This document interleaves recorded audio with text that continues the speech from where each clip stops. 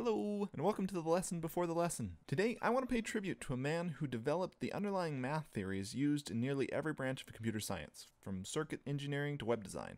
Computer science, the golden arena of endless well-paying jobs, needs problem solvers from all backgrounds, but appears surrounded by a thick wall of incomprehensible ones and zeros, self-righteous nerd minions, and endless differential equation nightmares. This video textbook attempts to create an entrance through that wall by teaching programming basics in the language of real people. This video is a lecture about computer science beyond just normal programming. To watch this week's lecture covering programming tools and methods, click here. And to watch a real-life coding example in 3 different languages, click here. George Boole was really cool.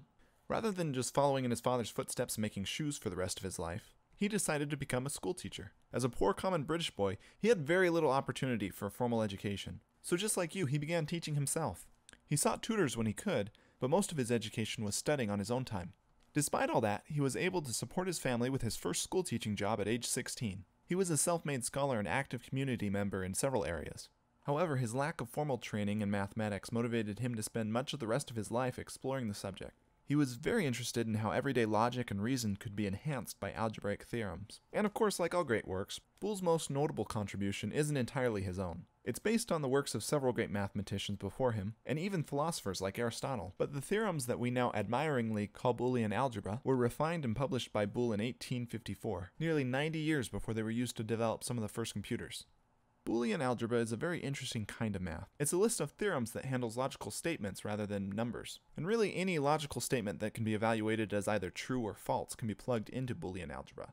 These statements can be as abstract as A plus B equals C, or as concrete as my dog has fleas.